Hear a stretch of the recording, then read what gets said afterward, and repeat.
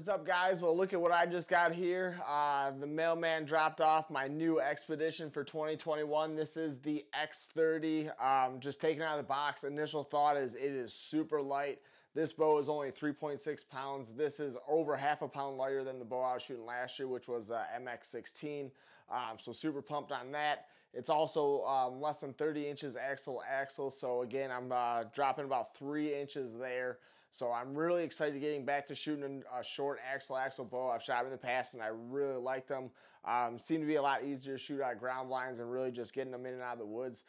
More compact, a lot smaller bow, but the finish on this thing is just gorgeous. I got the lime green string on it, so excited to get this thing to Nick, get it set up, and start shooting some arrows this summer.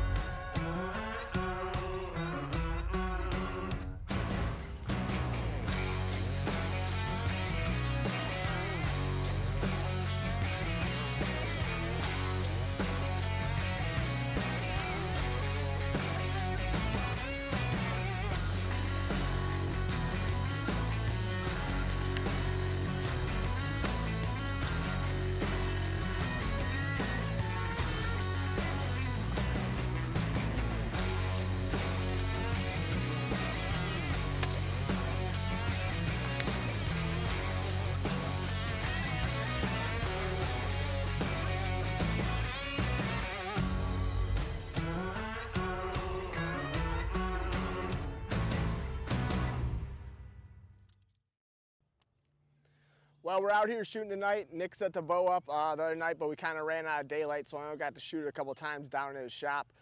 So we're out here today. It's shooting really good. My second round of shots, I actually shot my first Robin Hood ever, so you know this bow is accurate.